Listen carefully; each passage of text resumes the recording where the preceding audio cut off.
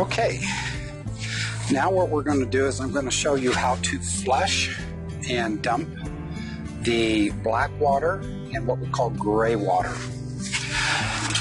This is the valve to open the black water or sewer water.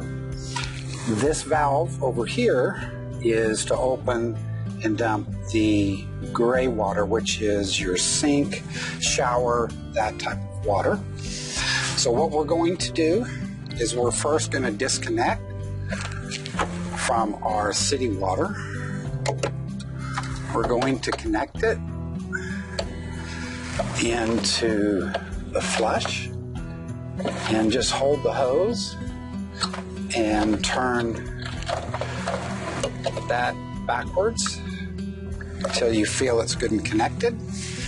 Then I'm going to turn on the water. And so it's now going in there. Then what we're going to do is open up the black water. So we just pull down and it's flushing it out. There's not a lot in there. This is just an example. And then the other thing we want to do is flush the gray water. So we just pull that one. And now it's flushing. It's flushing down through the clear spot right there. So once all that is clean and clear, then you know you're finished flushing. I'm going to turn the fresh water off.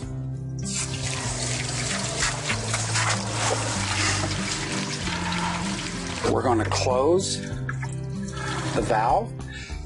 If you are staying here for a long time, you can leave it closed or open. We're going to close both the valves.